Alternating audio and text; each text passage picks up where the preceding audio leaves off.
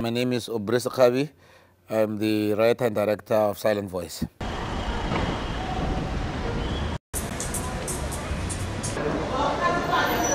A Silent Voice is a story about 4 guys who go on this robbery that goes horribly wrong.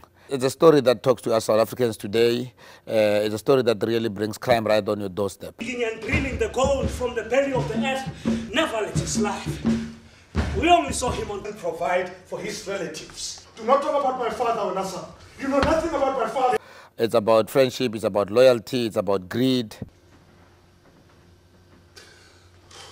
I think when we celebrate 20 years of democracy, we look back at the things that have happened during that 20 years. The role of theatre in our society is also to reflect the rhythm and the mood of our times.